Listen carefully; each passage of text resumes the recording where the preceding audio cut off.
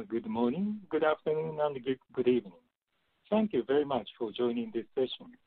This talk is about CIP Kernel team activities. First of all, let me introduce ourselves. One of presentators is Lin-san from Moxa. He is a technical steering committee member in CIP and the governing board member of Open Chain project. He is also actively working as Debian developer. Another presenter is myself, Masashi Kudo from Cybertrust Japan. I had acted as Open Data Ambassador and currently act as CIP Kernel Team Chair. CIP stands for Civil Infrastructure Platform. It was founded almost 4 years ago as a collaborative project under the Linux Foundation. CIP Kernel team was first formed in 2016. Since then, the team has steadily worked and improved processes to sustain the infrastructure of civil platforms. Today, we first explain about CIP. Then, CIP Kernel team activities will be explained in the upstream first and CIP open source tools sessions. Testing is acting a key role of the kernel development. The testing activities will be explained in the CIP automated testing session. Open source tools session is covered by SD-san. Other sessions are covered by Kudo myself. Then let me start with what is CIP. When you hear civil infrastructure, you may imagine power plants, water gas delivery systems, disaster management systems, public transportation systems, or surveillance systems. All are true, but there are a lot more around us. Even industrial IoT devices can be categorized into civil infrastructure. The way to develop all those systems and devices have been changing. Before 2000, they had been developed with proprietary components. But after starting millennium, software layers were clearly divided into competitive layer and non-competitive layer, and people had focused on proprietary applications in the competitive layer to differentiate functionalities. Recently, the situation has become much complicated because mobile and cloud technologies have become more commodity.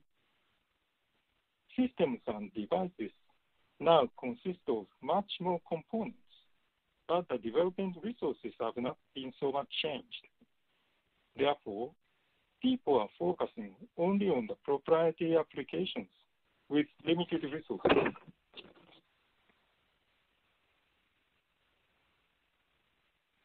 Now, there are millions or trillions of civil infrastructure devices which are using similar software components like Linux. They share the same industrial requirements, that is, security, sustainability, and industrial gradings. They should keep satisfying those requirements during their life cycles, which are usually very long. Therefore, super long-term maintenance becomes a key. However, there were no common solutions for base building blocks of civil infrastructure. Therefore, same development and maintenance efforts should be spent each by each separately, even in same companies. By motivated to solve those issues, Civil Infrastructure Platform, as known as CIP, sets its goal to develop building blocks to satisfy industrial requirements with open sources. We named such building blocks as Open Source Based Layer, in short, OSBL. OSBL consists of CIP SLTS kernel and CIP core packages. SLTS stands for Super Long-Term Support, and we aim to maintain SLTS kernels for 10 plus years. CIP core packages contain only dozens of packages. They are carefully selected and will likewise be maintained for long term. You will notice that more packages, say hundreds of packages, are needed to develop real systems or devices. While CIP provides OSDL as commonly used building blocks, those additional packages should be added by users who are provided by Linux distributors.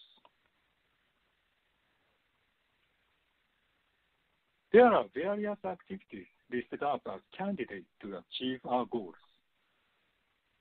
Among them, we selected activities colored and numbered from 1 to 6 in the table by gathering the member companies' opinion.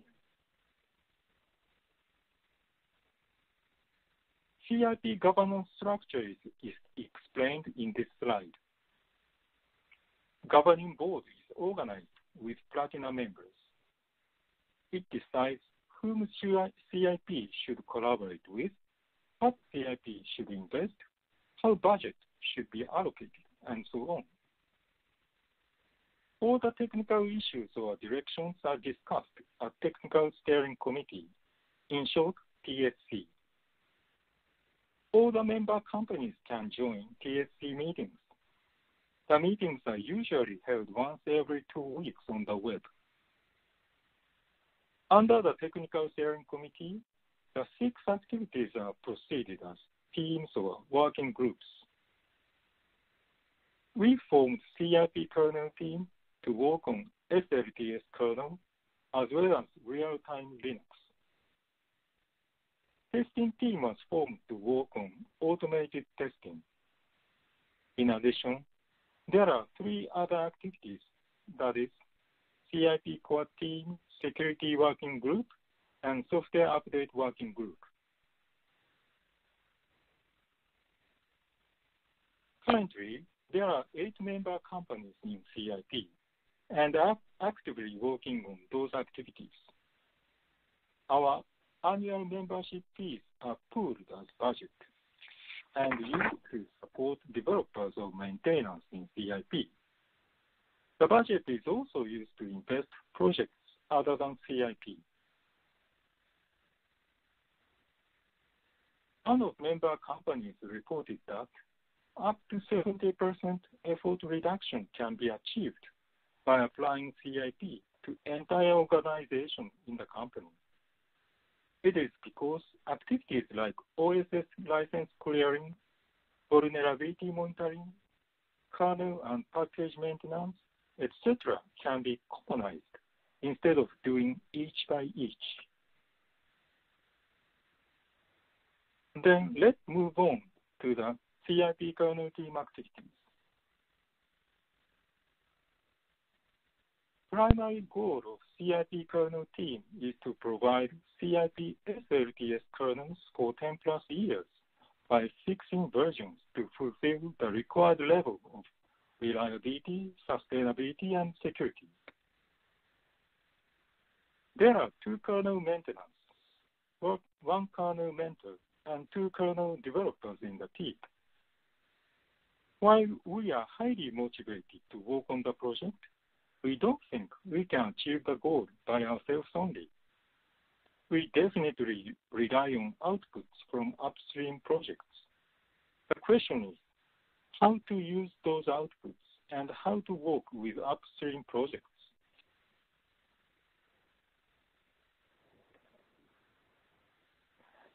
Here, I show 2 development models. The left-hand side shows one community model. The project with this model branches its base from upstream and evolves by its own. This model enables the project to ramp up quickly, but in the long run, it will be difficult to backport upstream patches due to conflicts. The right-hand side shows upstream first model. The project allows patch commits only if those patches are already in the upstream. It may take time to introduce a desired patch because the target patch should be accepted by the upstream at first if it is not in the upstream yet. But it enables the project to share its outputs with the upstream. At the same time, this model eliminates the risk of conflicts. As a side note, please look at this graph. It shows the growth trend of commit counts for each LTS. As you can see, a few hundred patches are committed to each LTS per month. This trend makes cherry picking quite difficult because CIP is aiming a long-term maintenance. Upstream first model is a preferable approach.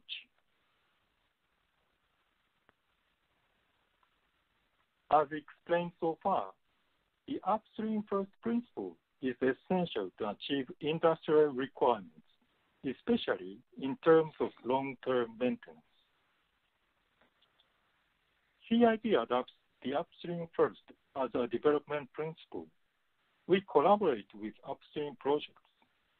Before using their outputs, we upstream what we have and don't keep them locally. By rotating, upstreaming, and using continuously, we are moving toward our goal. So what does upstream first mean for CIP kernel team? Our upstream is Linux mainline and LTS. As marked 1, contribution is our first action. Feature upstreaming is done by CIP member developers. On the other hand, CIP kernel team contributes to upstreams in more general manner.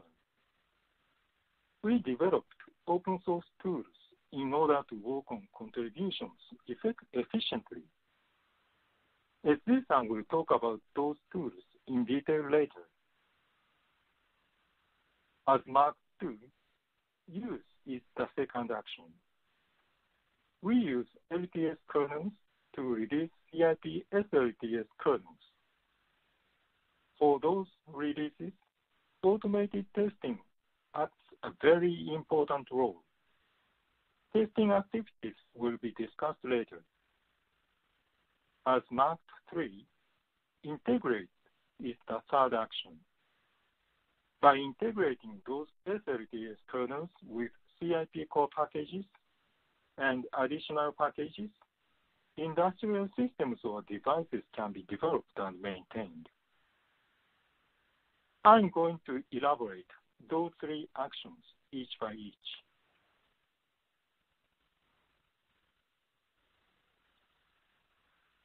First action is contribution. Because we use upstream outputs, we value the general contributions to upstreams to be fair. Therefore, CIP kernel team works on backporting of bug fixes and security patches to LTS. These statistics are the contributions by CIP kernel team to LTS. CIP SLTS kernels are based on LTS 4.4 and 4.19, but our contributions are not limited to them. Contribution counts differ depends on the length of each life. How we contribute are recorded in commit logs in LTS. Reported by, signed off by, acted by, in addition to authors and CCs are major counts in the total around 1,600. The second action is use. We use LTS for CIP SLTS kernel basis.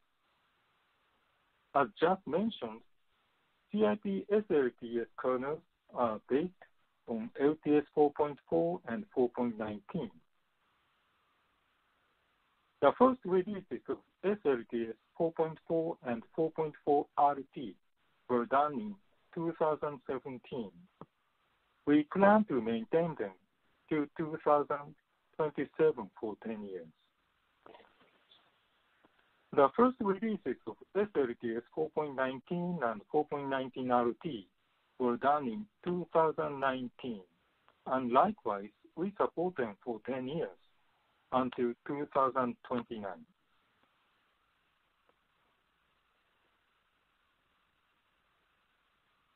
CIP kernels are released by following the flow listed here. Please note that differences between stable patches and CIP member patches. Stable patches are reviewed in GitLab, while the patches from CIP members are reviewed and commented CIP dev mailing list.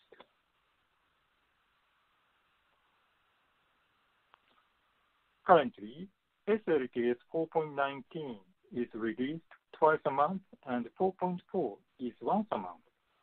It is because commit counts of SLTS 4.4 are reduced. SLTS 4.19 RT is once a month and 4.4 RT once every 2 months.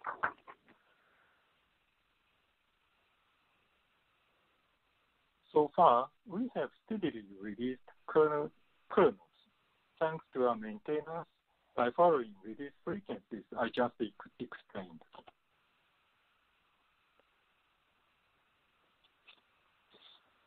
This chart shows how upstream releases are used in our SLTS releases. Both LTS 4.4 and 4.19 are maintained for 6 years by LTS project. Because CIP aims to maintain for 10 years, the rest of 4 years will be maintained by CIP. We made major releases in 2017 and 2019. This means that our major release frequency is once per 2 years so far. Therefore, because 2021 is approaching, we started to discuss about new SLTS kernels.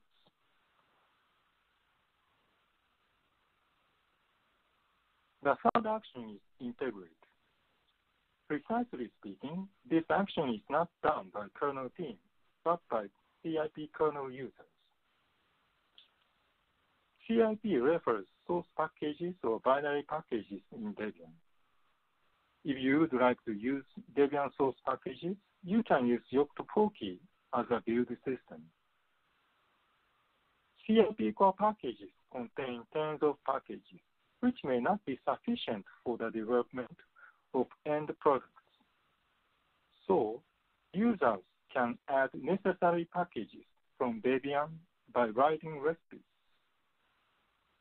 Debian provides LTS key, even extended LTS, so super long-term support, including user and packages, can be based on these keys.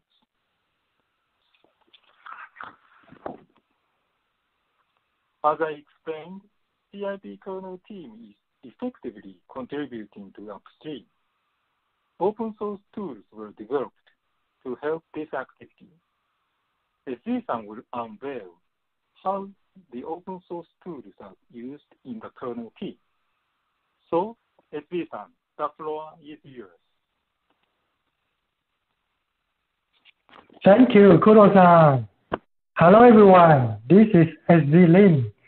It's my pleasure to meet all of you in the air. Okay, so let's talk about the open source tools. The open source tools for backporting process.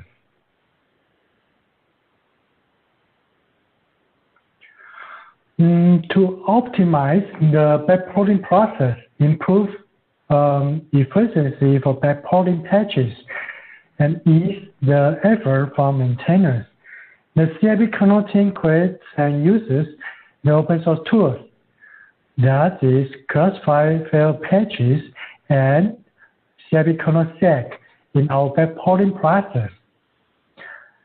The tool of classify failed patches filter and fetched backport patches from the stable kernel mailing list.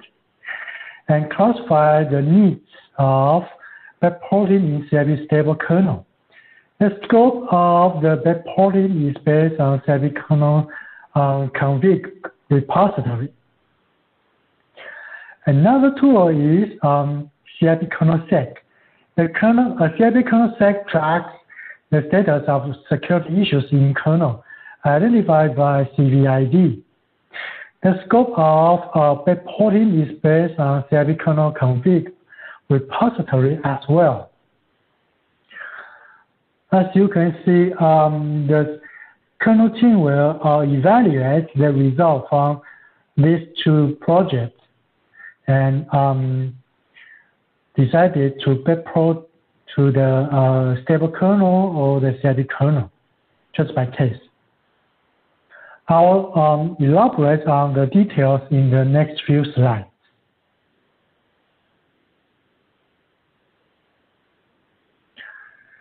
CIP kernel sec. This tool tracks the status of security issues identified by CVID and in mainline, stable, and other configured branches.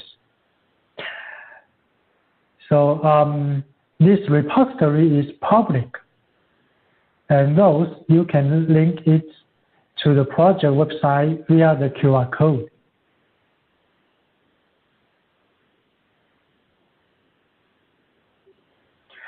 The CIP kernel sec is a source code level vulnerability scanner. It gathers CV information from multiple upstream, such as stable kernel, Debian kernel, and Ubuntu kernel. The kernel team focuses on maintaining the CV affected in kernel 4.4 and 4.19, and may backport the specific CV commit to the stable kernel, as the case may be.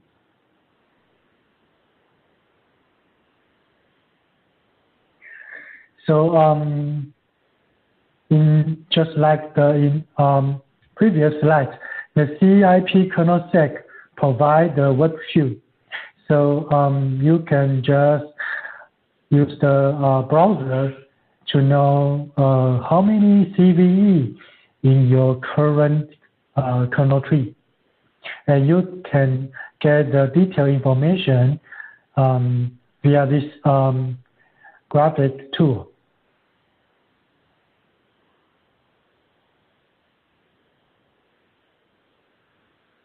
Let's talk about the crossfire failed patches. This project tracks the status of failed patches and classifies patches into applied and to applied tabs.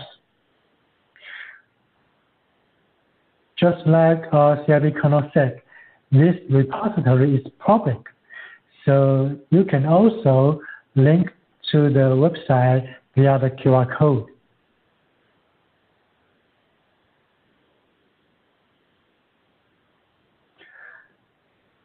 As you may know, the stable kernel only accepted the patches are related to bug or security fixes. Therefore, the patches in the stable archive are vital to be reviewed. This project tracks the status of stable kernel patches and classifies patches into applied and to applied tab. The CIP kernel team will review it and may backport the specific commits to the stable kernel, as the case may be. These are the examples to apply or to apply tabs. As you can see, the applied patches means these patches are already applied in the upstream. And to be applied patches means we have to spend the time to analysis and maybe add just some conflict, and those we can send it to the upstream.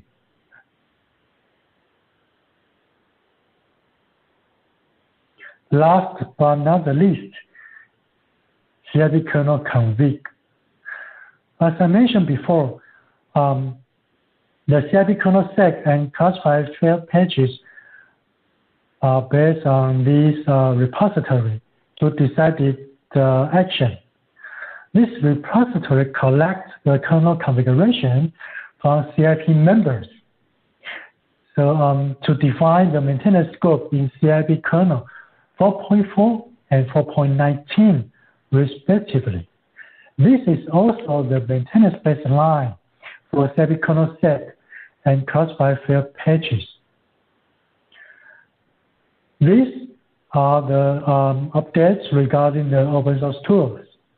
Thank you for your time. Kudo-san, allow me to give the floor back to you.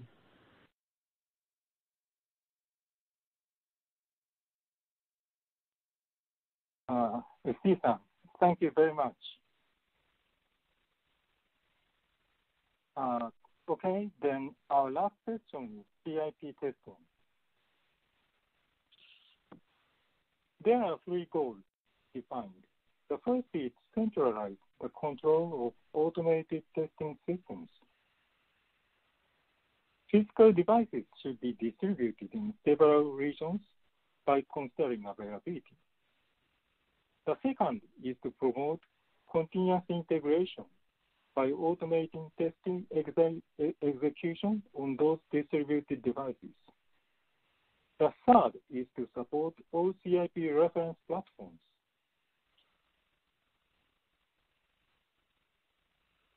In this chart, I'd like to explain how CIP testing team follows upstream first principle. Kernel CI and Lava are upstreams of CIP testing team. The first action is to upstream code and to review code of those upstream. We are funding to kernel CI because we agree with their goals and hope that this new project ramps up quickly in order to contribute to communities overall. The second action is used.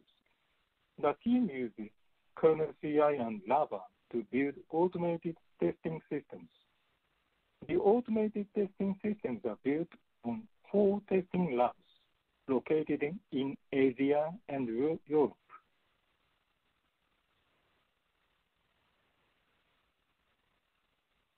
Here is the testing architecture. Testing targets the CIP kernel sources as well as LTS release candidates. We are aiming to catch issues in LTS release candidates so that we can contribute to upstream more.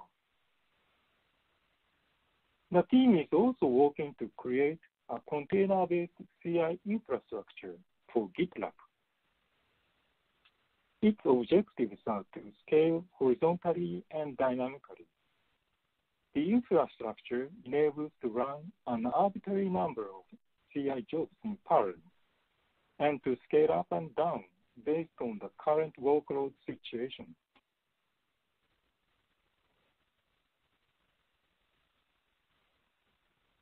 CIP reference boards are listed here. These boards and equipment are prepared by CIP member companies and placed in their own or common labs. They are set up to be connected via internet. The test trigger is applied from Lava to the boards and equipment installed in the test environment, and the results are displayed on the web.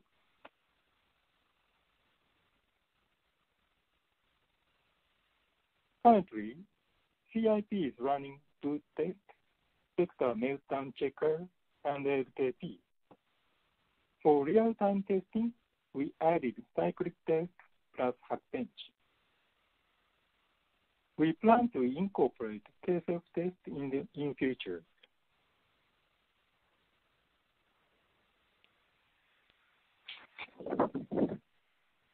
These tests are executed on CIP reference boards, each by each. Those test results can be checked through Lava interface. This is a list which shows scheduled testing on Lava. In order to see more detailed results, you can click buttons.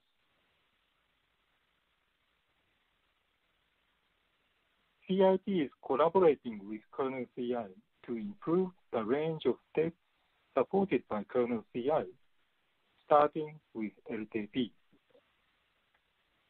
Further collaboration is being discussed between CIP and Kernel CI, and we will update as we progress in future.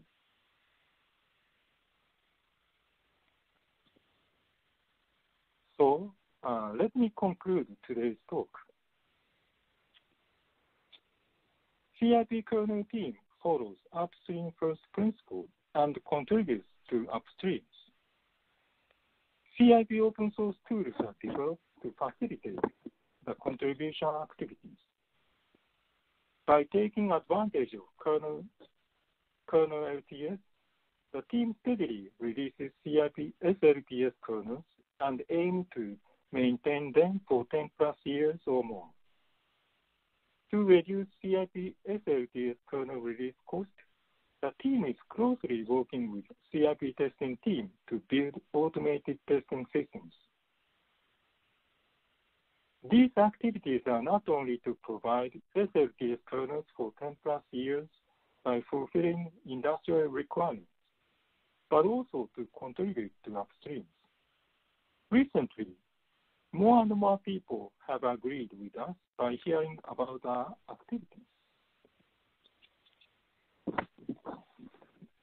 If more people work with us, we can expand our activities more, and we can contribute to other projects more. So please join us if you are interested in. If you'd like to know more, there are links for related information. This page talks about our weekly IRC meetings. It is open to everyone.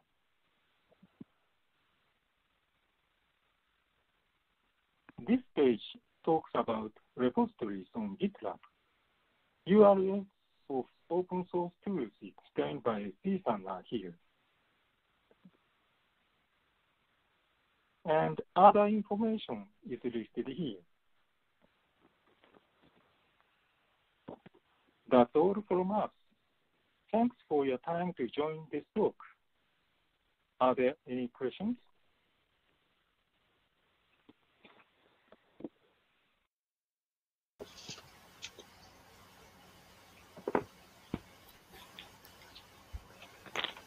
Hi, everyone. Thank you very much for joining this session. I'm Masashi Kudo. I'm shaking hands. Hello, I'm AZ. So currently, okay. we have couple of questions here. So first one is every LTS version chosen for SLTS in CIP? Yes, actually, let's see. I can show you a slide.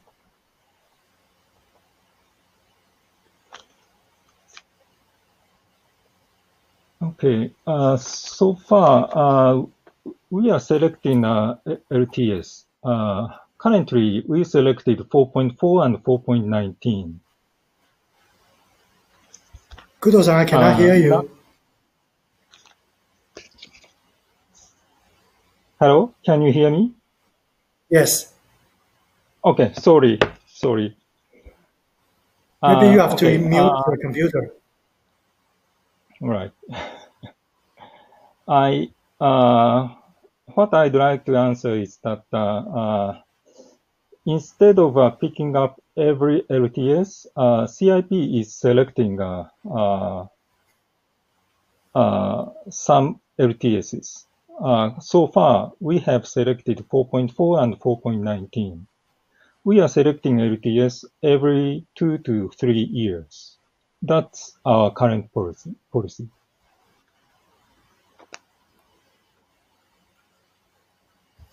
Yeah, as you may know, there are 6 6 LTS version now. So the CIP won't choose every version as the SLTS.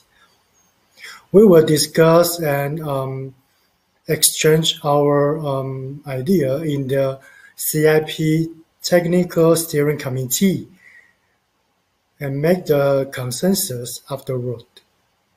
So as you can see, we have 2 versions now, not every LTS.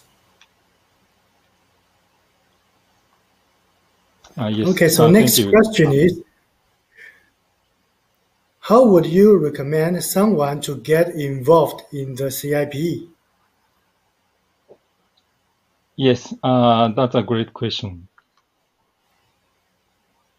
Let's see.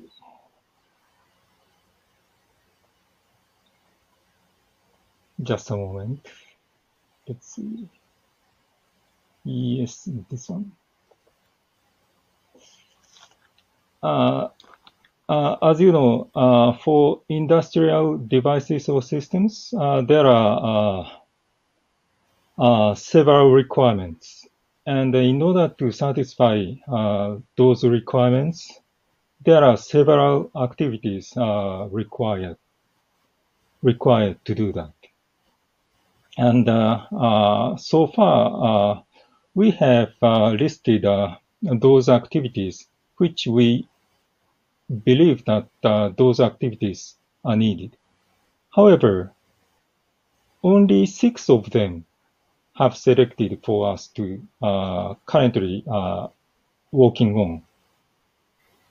If more members can join, more wider range of activities can be accomplished.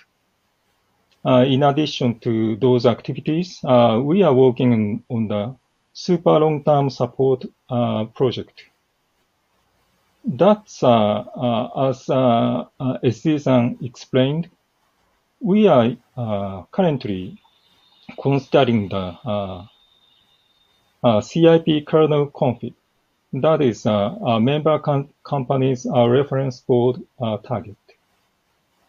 If people would like to have their own platform or boards to be extended for 10 years, then please join and please work with us. For those boards or platforms can be extended for 10 years by working with together. Thank you, Kudo-san. Allow me to add some comments. Yes, please. Thank you. Let me scroll down the slides first.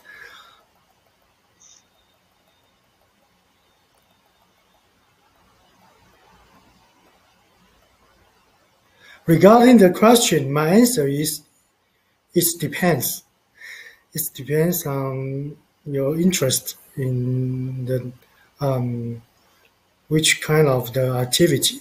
So basically, I would suggest to join the CIP IRC meeting. It's a public IRC channel, and we have a regular meeting on every Thursday. So I will recommend, if you have interest in CIP activity, you can feel free to join the CIP IRC weekly meeting. Okay, so next question is, with kernel 5.4 version and later LTS also qualify for SLTS? Yes.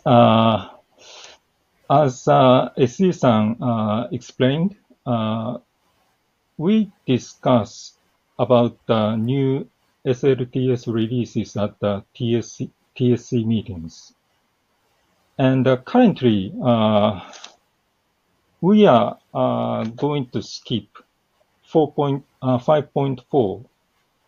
And we are going to probably, we are discussing to select this year's LTS as the next candidate. And therefore, again, 5.4 is skipped at this moment.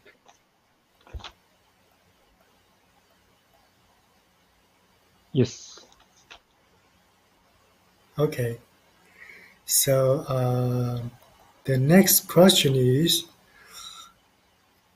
do you publish results on mailing list?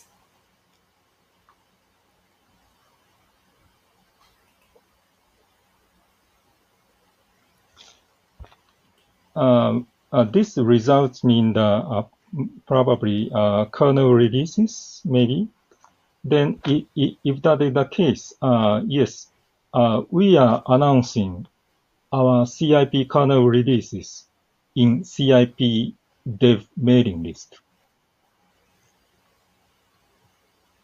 Yes, here, at the top line, you can see a CIP mailing list, CIP dev. This is the mailing list. You can see our announcement of kernel releases. Yep. Regarding the kernel development, the CIP kernel team will work with the upstream. That is stable kernel. So you may find some contribution from CIP members in the stable kernel mailing list. And as the Kudo-san mentioned, every result will be public in the CIP DEV mailing list as well. So you can refer to below link in this slide.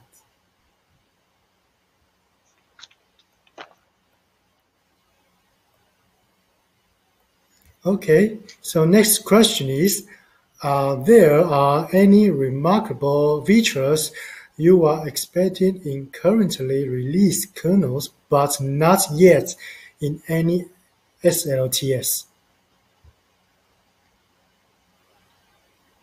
Let's see.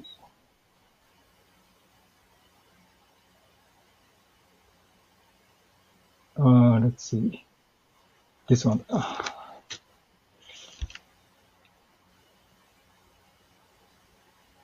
Okay. Remarkable features. Yes.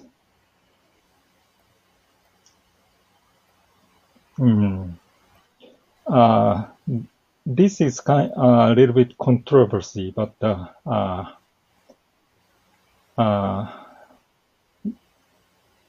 one thing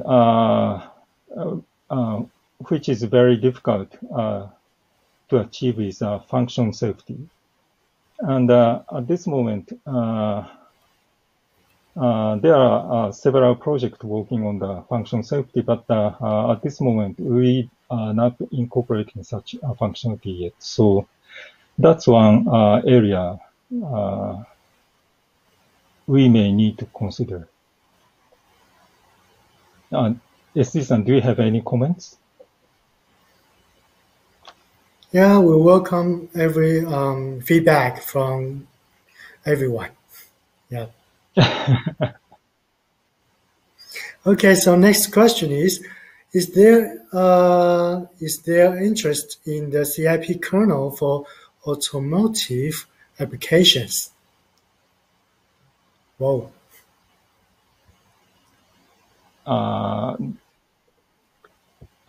This is also a very interesting question. And also,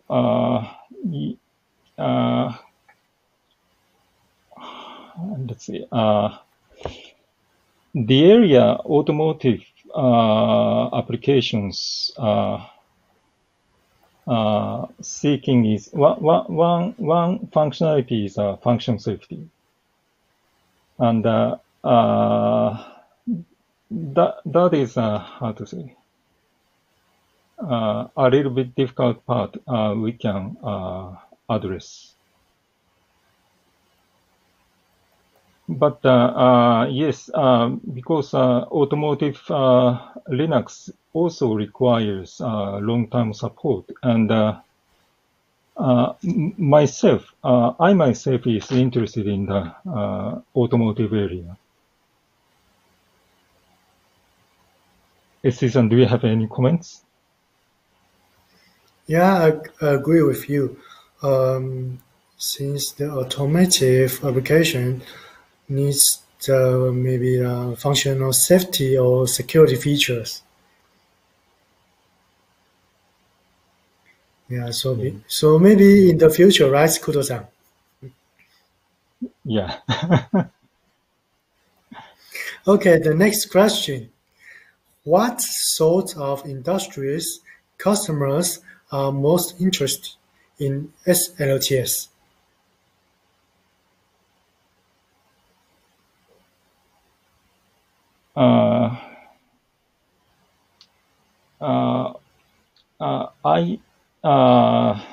When I visit customers,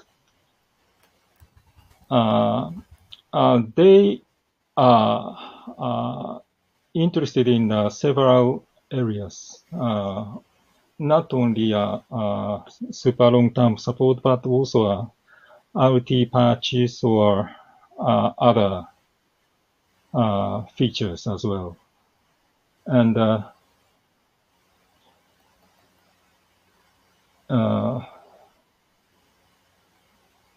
let's see. Those customers, users include the, how to say, MFP, camera, factory automation, and of course, automotive area as well. There are various areas. There are various customers from various industries or various segments are requiring LTS, super long-term support at this moment. Susan, do you have any comments? Yeah, from my personal experience, the customer needs longevity products in some vertical markets, such as railway, power plant, oil and gas, etc. Yeah. They have to maintain the system for a long time. So, yeah, they need it. Okay, so next question is, how did you choose 10 years as the support lifetime?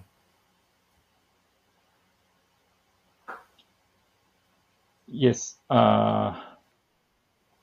Frankly speaking, 10 years is not enough for those customers. Usually, 15 years or 20 years are requested, but by looking at the state of the arts of maintenance technology or our community activity, we are starting with 10 years. By how to say? By refining our methodology and our policies, we may extend such 10 years to 12 or 15 years. But at this moment, we are working on 10 years as a first, how to say, super long activity.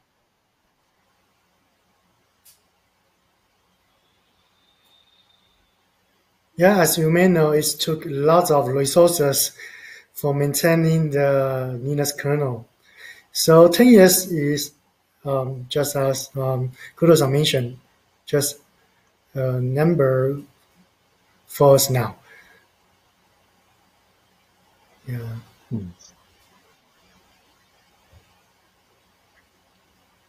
Okay, so we only got 20 seconds left. So we don't have enough time for answering the question.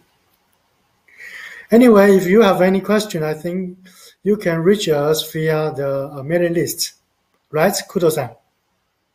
Yes, we are welcoming you to join. So we are looking forward to hearing from you more. Okay, thank you. Then again, thanks very much for having joined our session and have a great time in this event. Then bye-bye. See you. Bye-bye.